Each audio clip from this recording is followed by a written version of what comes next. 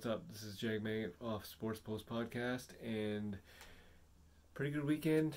Last time we talked was Friday, and right after that podcast, turns out that Embiid got injured, and if you are a Philadelphia 76ers fan, that is pretty concerning because even though he's only out for 2-3 weeks, if you took a look at that play, that was a really, really nasty fall. And if you follow the NBA, also follow his career, you notice that he is very injury prone. And so that is very concerning for the Philadelphia 76ers. Luckily, they have Dwight Howard as in a backup, so he will play a lot of minutes for the next, I'm guessing, month. Speaking of which, Kevin Durant is still out for another 2-3 weeks, nursing a hamstring injury, and the Nets want to be careful on that. Anthony Davis is out for another 3 weeks. I think the Lakers are postponing and basically delaying his return because they're really concerned, overly cautious, and rightfully so because it was almost Achilles tear. Luckily it wasn't, because it was a very short off season for the Lakers. They won the championship, and then like a month later they had to go back into training camp. So it's pretty concerning if you're a Lakers fan, but luckily they are giving him a lot of time. KD, I don't even think they need KD right now because they have Kyrie Irving, who's balling, and James Harden, who's balling as well. So that is the injury front. Now we still have what transpired yesterday. It was a bit of a shocking upset. A couple upsets last night. You had the Bulls, the Pelicans, the Warriors, and the OKC Thunder.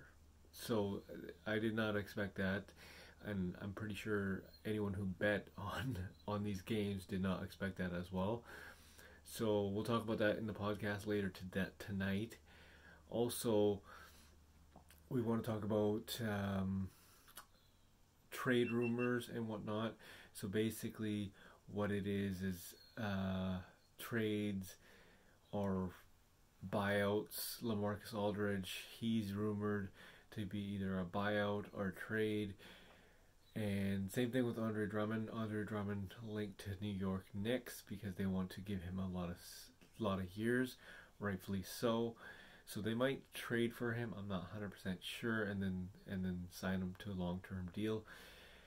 And LaMarcus Aldridge is linked to the Boston Celtics. Boston Celtics can slide him right into the trade exception for about $25 million, which is everybody's waiting on Danny Ainge to finally find some guts and do it. I'm not sure that he will. And so that is it for the trade front. Then you also have guys like PJ Tucker, Eric Gordon. You'll hear their names thrown around here and there. For the NHL, we have, now I did not discuss this last time, but as of right now, Toronto Maple Leafs fell from first place down to fifth. That's how tight the number one spot is. The top 5 spots for number one. So we have the Islanders, who've won their last 9 games, and then you have the Tampa Bay Lightning, who are winning, or sorry, not winning, but they're playing right now. They're down 3-0 to the Nashville Predators, and they're number 2.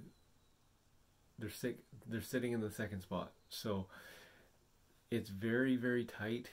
Then you have, they're number 3. Carolina Hurricanes are number 2. Carolinas have won their last 8 games, and basically it's anybody's hockey game or number 1 spot. It's I think Islanders have something like 42 points, and then Carolina has 41, and then Lightning has 41 or 40, and it's very, very close. So Hurricanes are surging. Toronto Maple Leafs have lost their last two. They're slipping a little bit.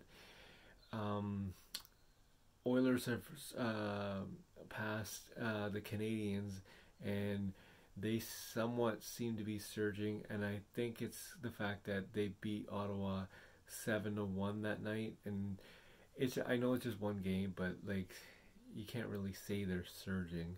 Surging is meant for a top spot, so like gunning for the top spot. So I can't.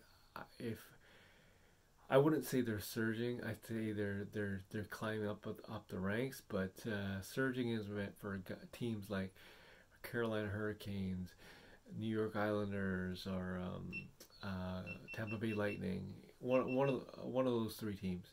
So we'll discuss all that in the podcast tonight. This is Jag Mangat, and it is March 15th, 2021.